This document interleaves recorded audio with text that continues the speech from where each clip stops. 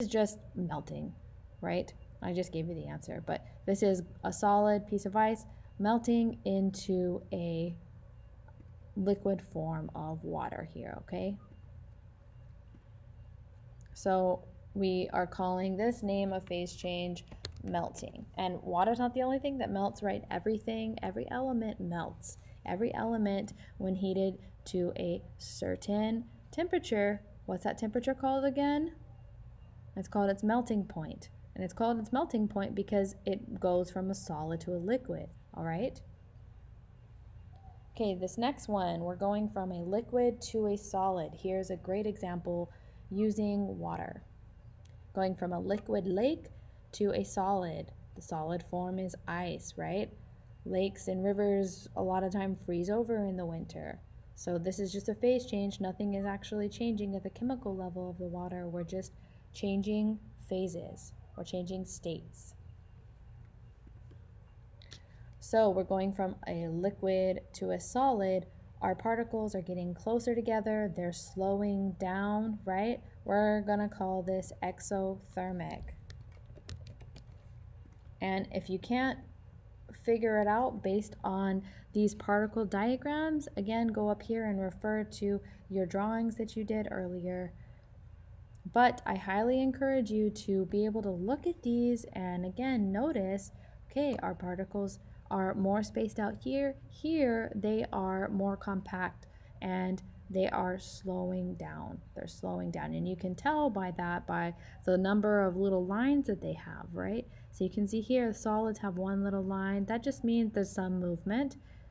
Liquids have two little lines. We're just trying to show the kinetic movement here, okay? So they're moving a little bit faster than the solids. And then if you look down here at the gases, they've got three lines because they're zooming around, right? Okay, what do we call this phase change where we go from a liquid to a solid? What is that called? Well, we call that freezing. We call that freezing, okay? Liquid freezes into solid form. On here, I've got a fun one for you to watch too.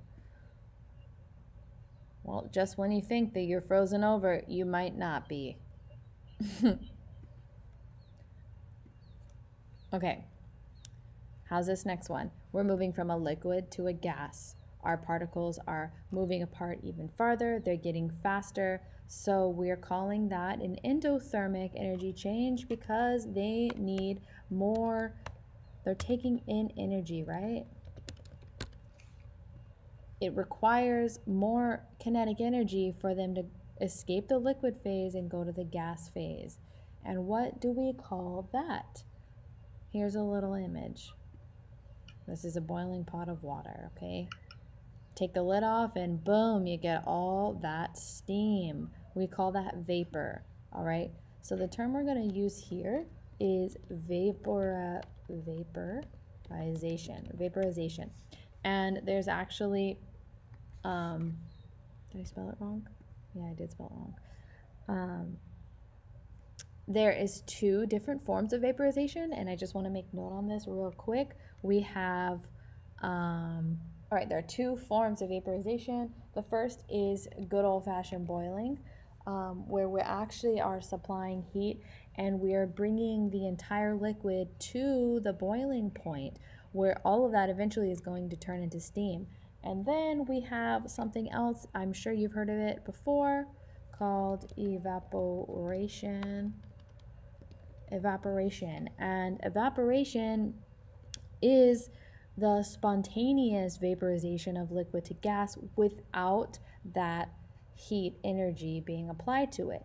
So you can think of this as a puddle on the ground, or if you spill a little bit of water on the counter, right? You don't necessarily have to clean it up because you know that that's going to evaporate into gas, right? It doesn't just disappear into thin air. No, it actually turns into gas. It vaporizes into water vapor. All right, so these are two different types of vaporization, but the term that we're going to use all the time, instead of gas, from now on, like turning into gas, right? It's not always boiling, it's not always evaporating, is vaporization. All right, this is a term that you need to know. It will be on your quiz. Next one, we have gas going to liquid. We're just reversing that last one where we were vaporizing, right? And you can tell by these particle diagrams, our gas particles are moving towards a more organized and closer spaced together state, right?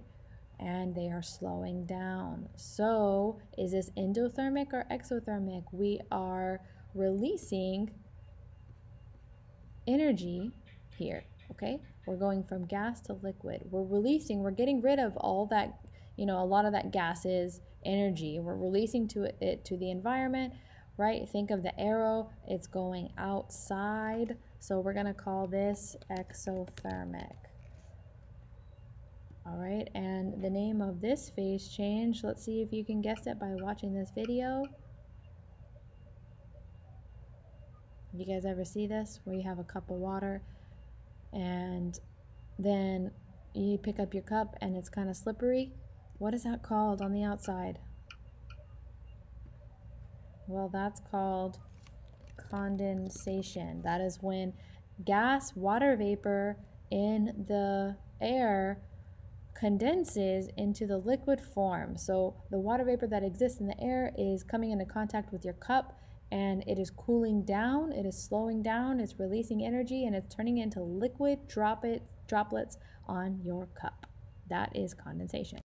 Examples of condensation are, if you take a shower in the bathroom with the door closed and you take a really hot steamy shower and you get out and the mirror is all foggy, well, that steam, which was vapor, right, water vapor, condensed and turned into tiny little water droplets on the mirror, okay? So that's going a gas to a liquid. Also, you ever walk outside in the morning, going to catch the bus for school, and the grass is wet, but it didn't rain last night, but there's dew or like little drops all over all the leaves.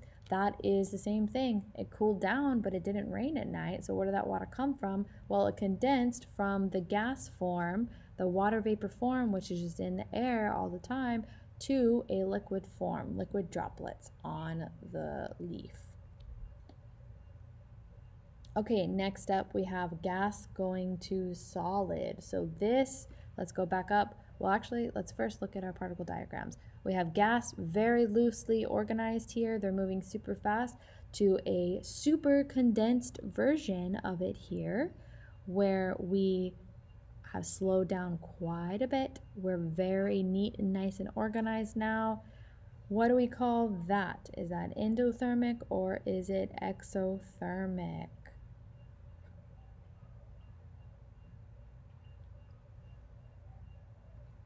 If you're still struggling, you can go back up and look. We're going from gas, super high kinetic energy, all the way down to solid, which is super low kinetic energy. We are losing energy, so we're exothermic.